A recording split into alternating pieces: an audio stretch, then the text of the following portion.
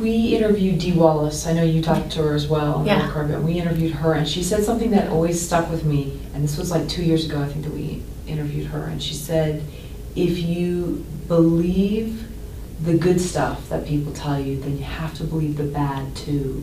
So how do you keep from, because it seems like in this business, there's a lot of black and white. There's a lot of, oh my gosh, you're great. And then there's a lot of people that you can kind of tell that they don't think it's great or whatever it is, and it's hurtful. Yep. So how do you keep that even keel? Because I think it is an interesting thing that she said. I remember when she said it, it really struck me. Wow. If you believe the good, then you have to believe the bad. And her point was to kind of just stay neutral to a lot of it. And how is that done? You know? I mean, That's awesome. You know, I got a brief interview with Dee on the carpet, and yeah, I mean, she had me tearing up. Like, there's something about her that just, I haven't read her book yet. I don't know if you have. I want to get it. It's called Bright Light, which is just awesome. she has a radio show too. Excellent. Yeah. You know, like, that's like, oh my God, the energy at that Braveheart Woman show.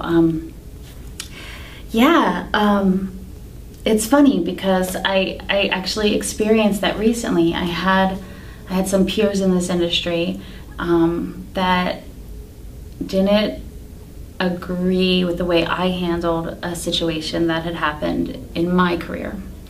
And some of the comments I heard were that I had burned a lot of bridges and that it was a small town and no one would ever want to work with me again. And so a little bit of that gets in your head because you start thinking, and you know, things that I would hear and were like, everybody's talking about it. And, you know, I'm thinking, well, I'm not really talking about it. I've only told, you know, my closest of closest. So if I'm not the one talking about it, then you guys got to be the ones talking about it if it's in your head. So then you start thinking, okay, well, God, how many people are talking about this and how many people does it affect? And so then, like, you know, you tweet somebody and all of a sudden they don't respond and you're like, oh God, are they not my friend anymore? Like, you know what I mean? Or do they think I'm a bad person? So yes, it's so hard because at the end of the day though, I have to go, but you know what? I also know there's all this love.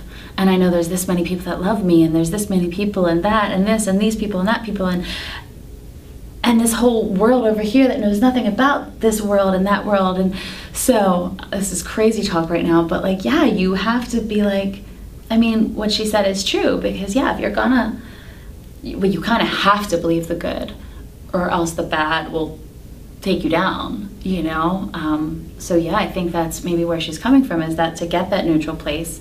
Yeah, because if all you listened to was the good, you would be some kind of egomaniac, narcissistic kind of, I don't even know who's an example. That's a good thing. And if all you listened to was the bad, then unfortunately you know, you'd probably end up taking your own life. You know, I know as artists we're just very sensitive creatures, and there's been times in my life where, yeah, hurtful things have taken me down pretty low. And for me, right now, there's a lot of yoga. Trying to get into more meditation, trying to be around more productive, positive, spiritual people. And these are the things outside of our industry, I think, that we can do to help protect us, to help keep our spirits up, to keep our aura bright, to just keep oming and chanting and go, oh, you think I'm a bitch? Okay,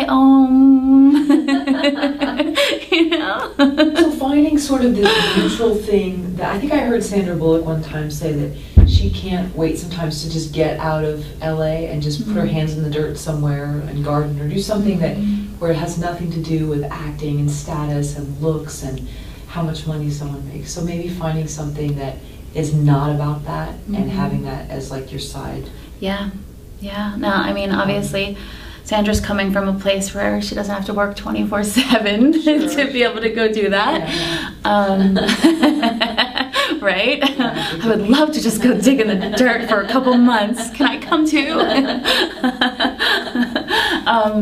But yeah, gosh, and I probably don't do that enough, because even like, you know, I do try to when you spend time with family and things like that, sometimes you can shut that off, put down the phone. And what's interesting is I've noticed recently, Bonnie Gillespie is a mentor and friend of mine, and she tweeted something recently about it was really funny, and it was something like, I'm blocking you not because of you, but to save me from going down the rabbit hole. This was just a general tweet that she tweeted.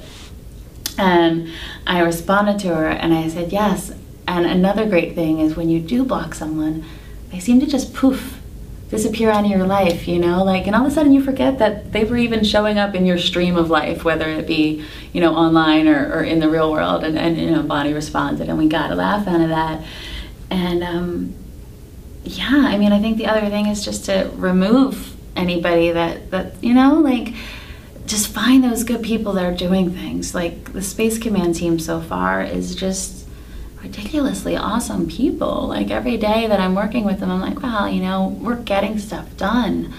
And I think the thing is in this industry, I was blessed in the very beginning of my professional career, if you want to call it, you know, when I first got into SAG with the David Milches and the Seth Greens and the Matt Senricks and, you know, of the world, where these people are like awesome. Like they're very giving and very generous. And even not having an agent or a manager, you're not worried that your paycheck's gonna show up, you know, from Deadwood or Robot Chicken. You're not worried about those things. You're not worried what the contract says, because you know it's cool, you know. But then when you're out here on your own, back in this indie world, gosh, it's like every man, woman, and child for themselves sometimes. And so you have to really, really build a supportive community of people around you, which is something that Bonnie Gillespie had helped me formulate. She had a Class Rules. I think she still does it. It's Self-Management for Actors is what it's called now. But Class Rules was a class that I was in for about a year. And we went weekly, and it was a roundtable discussion. Each week had a focused topic, you know. Maybe you're talking about headshots and managers and agents that week, or maybe you're talking about what your type is and where you should be going that week. But it was, you know, it wasn't about getting up and doing acting classes, so to speak. It was more about building your marketing tools in your community. And from that, we formed a little email list where you know that somebody on that list is going to have your back. If you're like, hey, I need you know, a second AD for this shoot that we've heard about, or hey, I've heard about this job, paying gig over here. And it's like your class, you know, just like in high school and college. There's an entertainment class, I think, that kind of grows together. I recently interviewed my friend Glenn Sobel. He's currently on tour with Alice Cooper. He's their drummer. And I've known Glenn for about 12 years when he first moved to town and he was playing with a band called Beautiful Creatures. And so I got a chance to interview Glenn this past summer in Philadelphia. I do a little web series called Living on a Dream.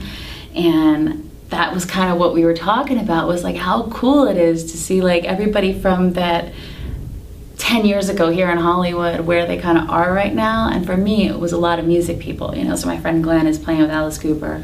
My friend DJ plays with Guns N' Roses, and Glenn and DJ used to be in a band together. And it's just like, I have another girlfriend that just got off the road with Duran Duran, and another girlfriend that's on the Cirque du Soleil, the Michael Jackson Immortal Tour.